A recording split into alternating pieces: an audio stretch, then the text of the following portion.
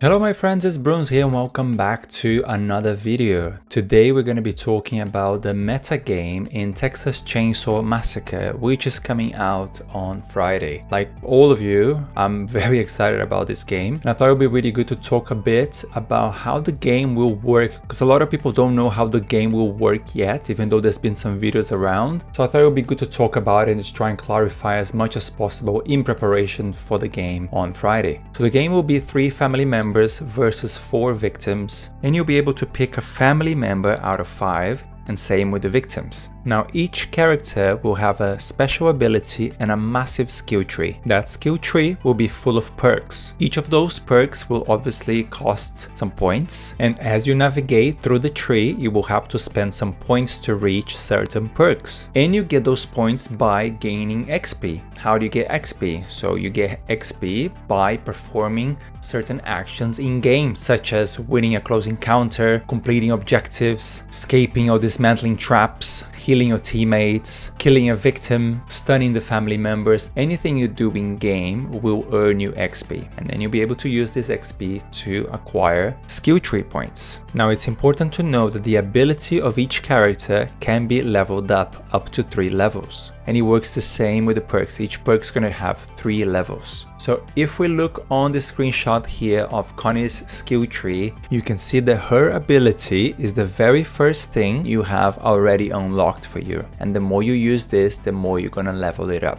From there, if you go up on the skill tree, then you will be able to take different paths and choose different perks. If you choose to go right here, for instance, then all the other paths will close and you're only going to be able to access the perks that this path will lead you to. So whenever you get to a crossroads, then you have to make a decision and the other path will close. But you can always respect this. So it's never set in stone. Once you've made some choices, you can always go back and start all over again. Once you unlock perks, you'll be able to add those perks to your character. Now we can see here Connie's customization screen. The leftmost icon on the abilities and perks section is her main ability. The other 3 are the perks that you will unlock.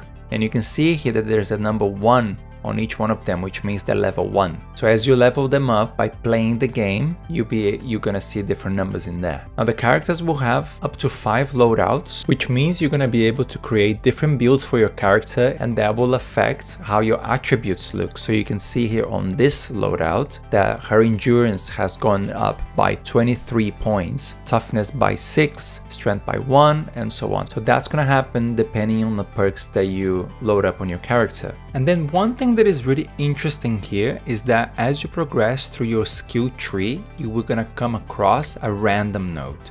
That's gonna have a question mark like this one here, and as far as I understand, this is gonna come out of a pool of perks that are just random perks in the game. And whenever you respect your tree, that random node will change as well. So you can kind of see where this is going. It can be that you're gonna have a skill tree that are gonna have 1 or 2 really strong random perks, and then you're gonna respect that and you're gonna lose those. And then when you find those random nodes again, perks are gonna be different. This will definitely encourage you to try different builds. I think we can expect to see some really crazy builds going out there in the next few days. Very interesting take on skill tree building. Another thing worth knowing here is that you can see that you keep unlocking extra attribute points here. Those are the attribute points from the victims and the killers that they have: endurance, stealth, proficiency, and you're gonna be spending these extra points on your character's loadout. Now the main difference on all this between the family members and the victims is that the family members, they will be able